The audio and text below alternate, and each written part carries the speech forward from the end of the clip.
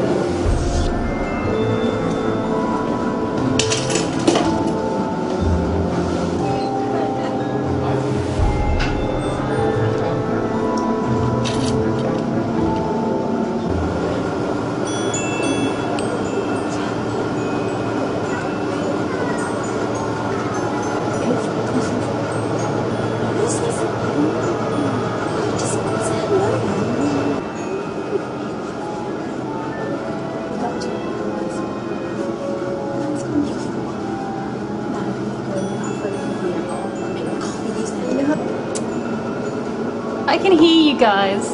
Just come over here and talk to me.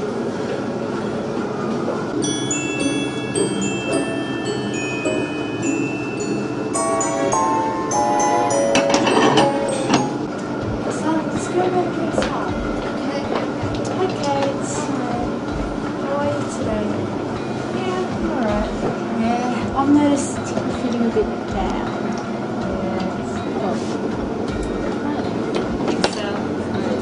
Take a seat, Sal. Okay, Harriet, so what's bothering you? I'm sorry guys, like, I know that I'm being a bit grumpy and unapproachable. It's just, you know, like, some trouble at home, some problems. So I guess you guys have been fighting a lot? Yeah, we have. It's just, you know, like, he's always right. Like, you know, he always has the final say with money, and it's just so unfair. He always acts like it's just his money, and he's always right. It's my money too, and it's not only that. Like, I get up early before him to get his lunch ready for work. You know, I get the kids bathed, take them to school.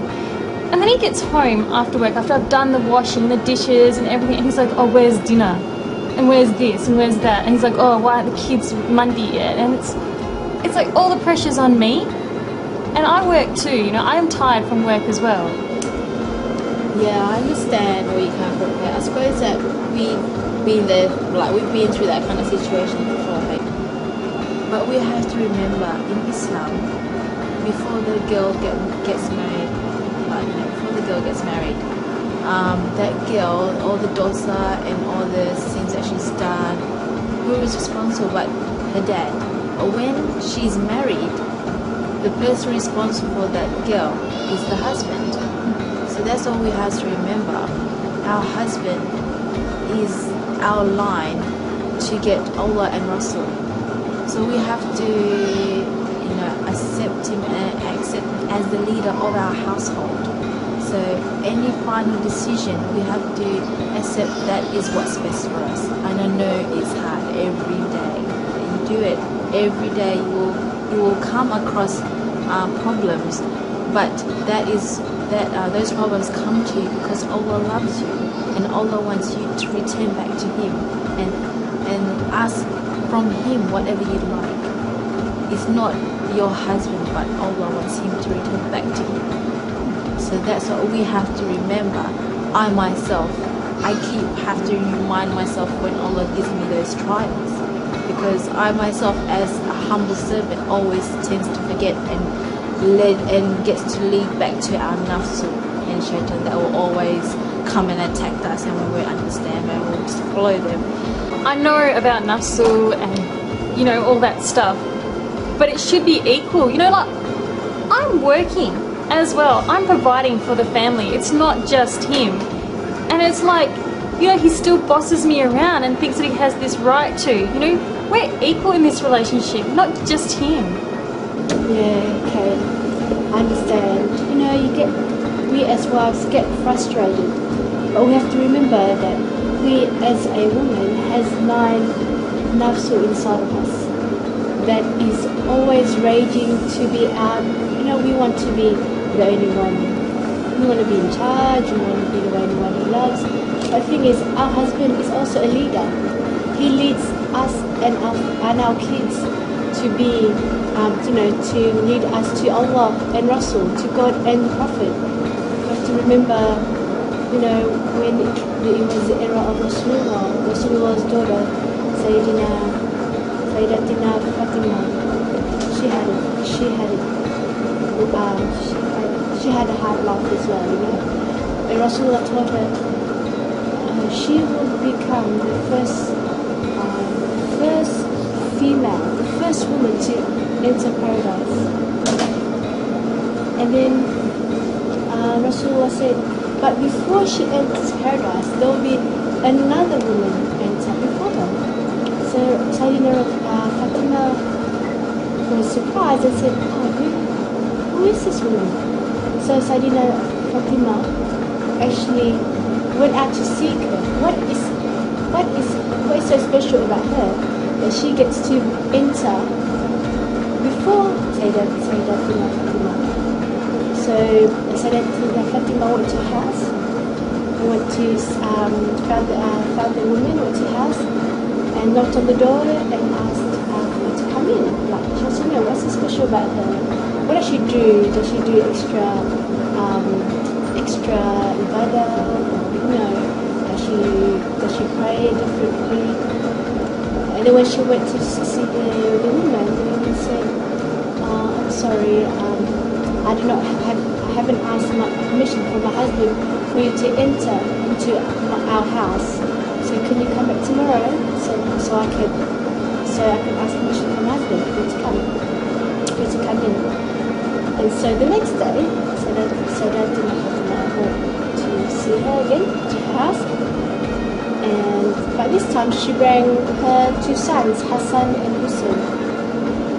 And so when she knocked on the door, the lady opened it and said, oh, I'm sorry, I've only asked my husband permission to let you in, and you alone. I did not ask for permission for you and your kids. So you have to come back again tomorrow so I can ask permission from him to actually for your kids and you to enter my house. So the lady asks Sayyidatina Fatima to come again the next day so she can ask permission for her husband for Sayyidatina Fatima and her sons to come into her house. So the next day, Sayyidatina Fatima came to the lady's house, and she went into the house. Everything was okay. And then while they were talking, having a conversation, all of a sudden the lady went up and said, oh, I'm sorry, but my husband is coming. He should be on his way home. So I'm just going to pray for his arrival, for his coming back from home, come back from work. So Sayyidatina Fatima just sat there and looked at this lady as she prepared herself in welcoming her husband home.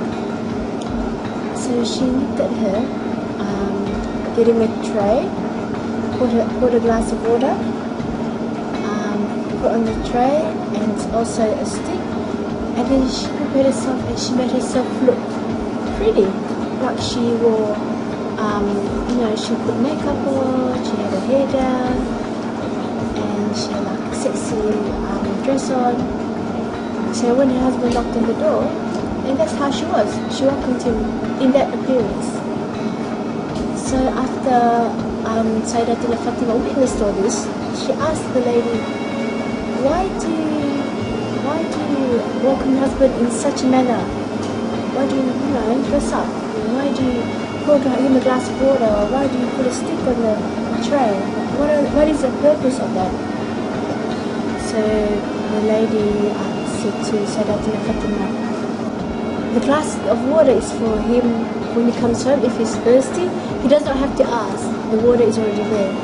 And the stick is there for if he comes home and he finds that he is disappointed in me or doesn't approve of something that I have done while he's away, then the stick is there for him to punish me.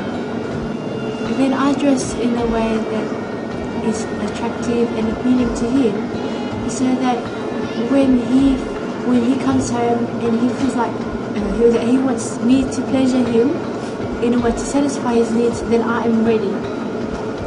So from that story we can tell by the lady why she is put in front of Sayyidatina Fatima to enter paradise first.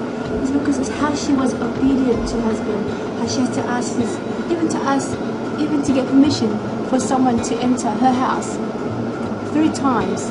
You know, if it was us, we'd be just like, yeah, come in, you know, my husband's not home, you know. But with the lady, she was so loyal and so obedient to to her husband, that she was afraid to actually go against his rules. So, as we can see from that story, that lady, that wife, so she was doing it as an everyday ritual to welcome her husband home. And we have to understand, no matter how tired, how sick we are, that's our strive in this world, in Islam. That's our strive, that's our job to be a wife that is similar to our husband. Because even if we're so sick, we do it, but we die doing that, serving our husband as much as pleasurable as we can. Yeah, we can die of shaheed. So that should be our goal in our relationship to our husband, to striving to be the best wife that is soliha to their husband. We tell each other every day these stories, but we must, give each other strength and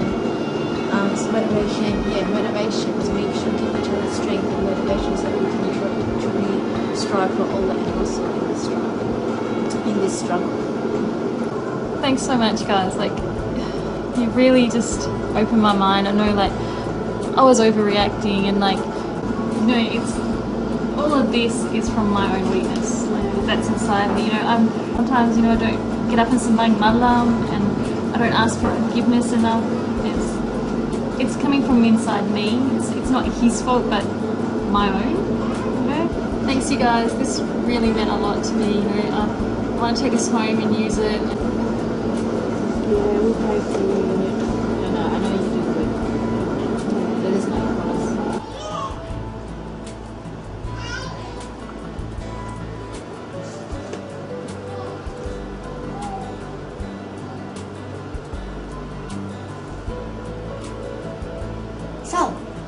Sal, come here.